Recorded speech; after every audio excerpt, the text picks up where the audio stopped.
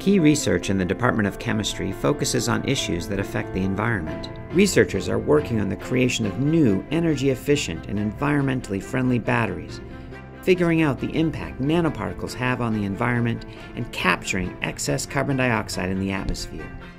These are just some of our scientists' important research initiatives. Solar cells made of plastic, improved rechargeable batteries and supercapacitors. These are very real possibilities with some of our breakthrough research. One of the things that excites me most about our research is that all this technology enables us to watch molecules do their business in real time. And it turns out they do their business on really fast time scales. And we can now watch them doing their business as it happens. So things like breaking chemical bonds, making chemical bonds, energy hopping between different molecules, and we can see it happen as it takes place. One of the things we work on right now is related to solar cells and how we can make them out of plastic. And so we use these lasers to learn how energy hops around in the plastic, how electrons separate from those molecules, and that allows us to make potentially a better solar cell.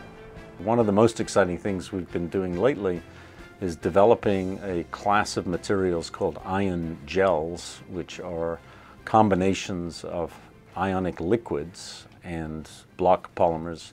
The block polymers self-assemble in the ionic liquid and make a very soft solid, which can be used in organic electronics. So we've been using these as a component in organic transistors. And what we find is that the performance of these ion gels is far superior to anything else that's been used in this particular application.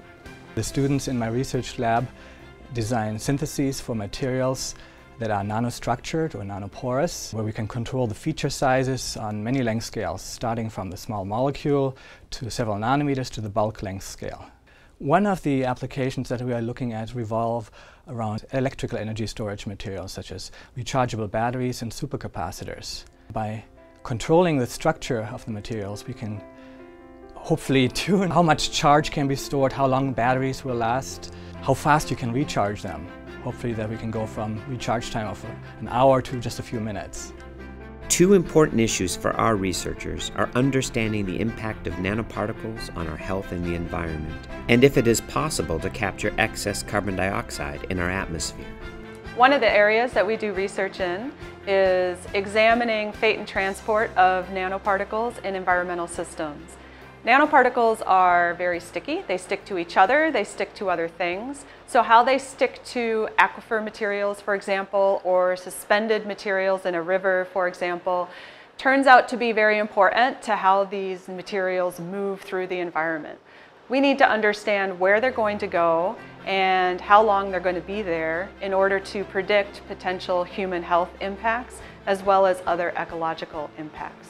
At the moment, we are working on a really exciting project, which is trying to design new materials that can be employed to capture carbon dioxide from the atmosphere. Carbon dioxide pollutes the atmosphere. It represents a very serious problem for our planet, our society.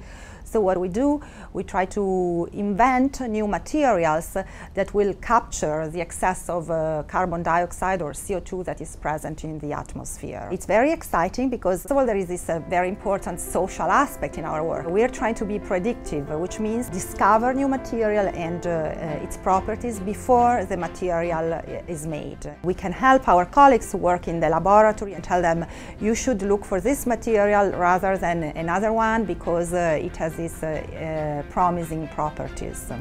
By daring to be innovative, by working together to seek new solutions, our researchers are making strides to solving some of our most important human health, energy, and environmental problems.